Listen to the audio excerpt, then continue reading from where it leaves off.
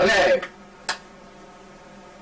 Hey, what's up, guys? I'm jacobgkau from Under the Street, and FF Split sucks. It is 8 o'clock at night on a Saturday, and what am I doing? I'm recording YouTube videos, and what are you thinking? Are you thinking I procrastinated this? No! I recorded 2 YouTube videos today. One of them I recorded 4 times. The other one I only recorded 1 time so far, and both of them, my recording software fucked up. So, I have switched from using the software FF Split. I am now using a new piece of software called Open Broadcaster Software. It's not nearly as easy to use, but it is it actually works. So, yeah, I just wanted to throw that out there in case anyone's following that development.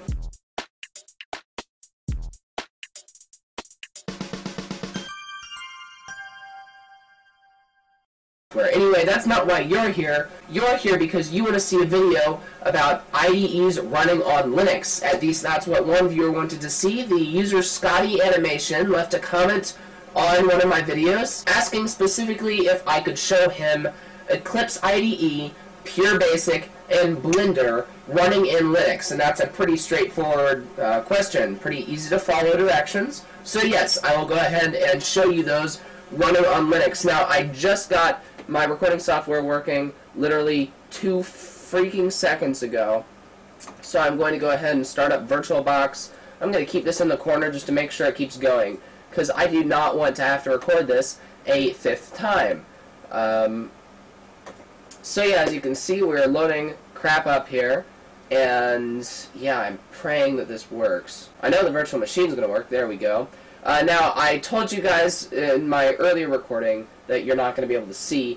I do apologize that my screen resolution, I was not able to really fix that, but, you know, I can't do that. It's not physically possible with my monitor, and I'm not going to worry about it, because I just want to start recording this.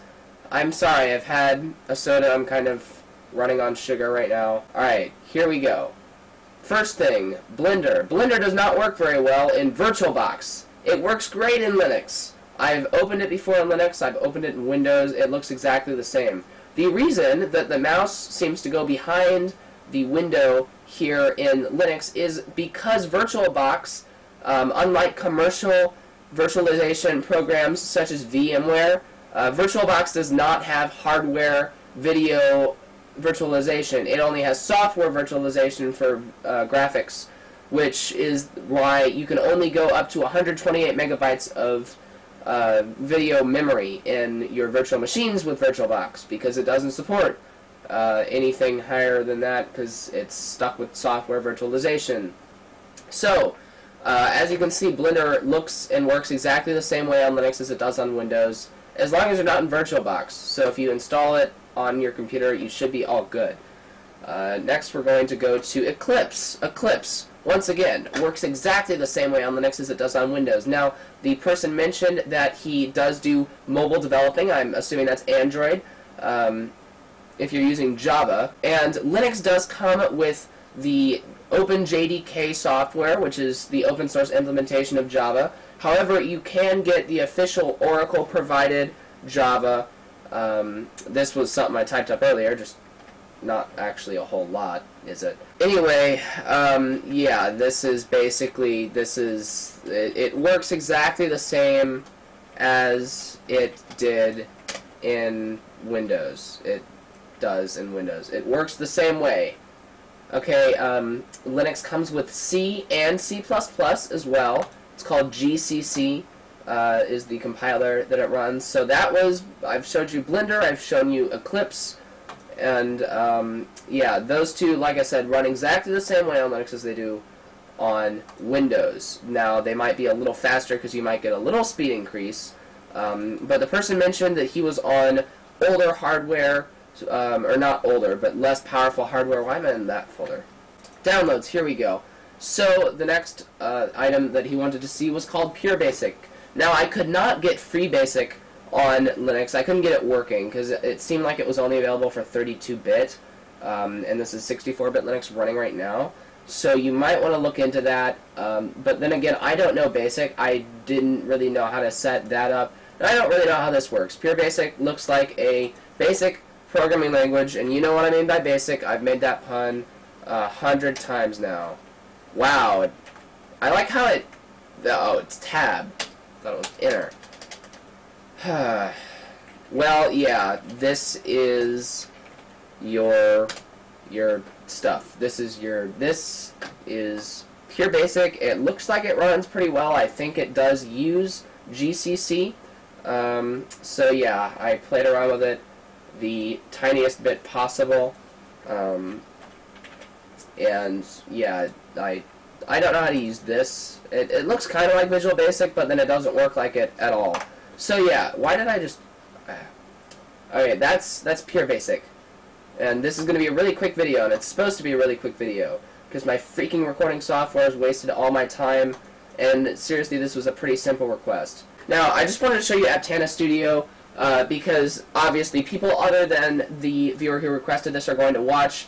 And if you're interested in IDEs, Aptana Studio is a great IDE for web development. It comes with HTML, CSS, JavaScript, PHP, as well as some things like Ruby, Rails, I think maybe Python. Does it have Python? That would be, I don't think it has Python. Anyway, as you can see, it puts in white space for you, and also when you're typing things, then it will tell you what major browsers support your things that you're typing. Here we go. So yeah, see, it's kind of like IntelliType, but it does do autocomplete, but it also tells you, like, Text-Align works in all 3 major browsers, and it also works in, like, Opera, it tells you, and Safari, and Text-Align last only works in Internet Explorer, so probably wouldn't want to use that. Text emphasis doesn't work in anything, so no idea why you would use that. So yeah, that's a neat little IDE there for web development. And there's actually a version of this. This is the standalone version of Aptana. There is a version that is an Eclipse plugin, and if you get that, then you can actually have multiple people sign in to a server and have them work on your website at the same time. Which me and Melinda did that when we were working on the Nerd on the Street website. And yeah, it's really cool. You can see the other person's cursor typing. It's just like Google Docs, but for code, and there's also a little chat box. So it makes code collaboration really easy. So yeah, I highly encourage you to check that out. Anyway, like I said, couldn't get Free Basic working on Linux, so if that's like a deal breaker, then you probably want to look into that. But other than that, like I said, the reason I'm not going too far into Eclipse, the reason I'm not going too far into Blender, and like the reason I didn't get NetBeans. Oh, I do have Genie. I finally remembered to show you Genie. There's another IDE. But, yeah, I could have gotten NetBeans, and I could have showed you things really in-depth, but really, they work the exact same as they do in Windows. The exact same. There's no difference. And developers, if you think about it, what is Linux known for? It's known for people using it being complete nerds or geeks or whatever. So really, developers are the biggest group that uses Linux. So if you are a developer and you're thinking about switching to Linux, then I highly, highly encourage you to do so. You will find that all the tools you need are there. You just need to look for them. So yeah, that was once again a direct response to a viewer comment. If you have any questions or you want to see anything done, this was more of a proof of concept as well as a camera test. But yeah, I'll also have another video coming out shortly about AirDroid for Android device management, and I'm really glad I re-recorded this actually, because I actually was about to upload what I recorded earlier, which was a compilation of the 4 different times that the recording software didn't work, and that would have been really crappy. Someone would have trolled on the video, and that would have been horrible. But instead, I re-recorded it, so I hope this was a okay video, although it was a very low amount of information. It answered Scotty Animation's question. So yeah, once again, if you have any questions, please leave them in the comments below. Or if it's a smaller question you don't think I need an entire video about it, then go and register on the forums. The official Nerd on the Street forums are the place to go. I will respond to any questions you ask there. That's about all for this video. Now I have to go and record another one and then edit both of them. So yeah, hope you all enjoyed this. I'm Jacob Kaufman, I'm Nerd on the Street, and I will see you later. See ya.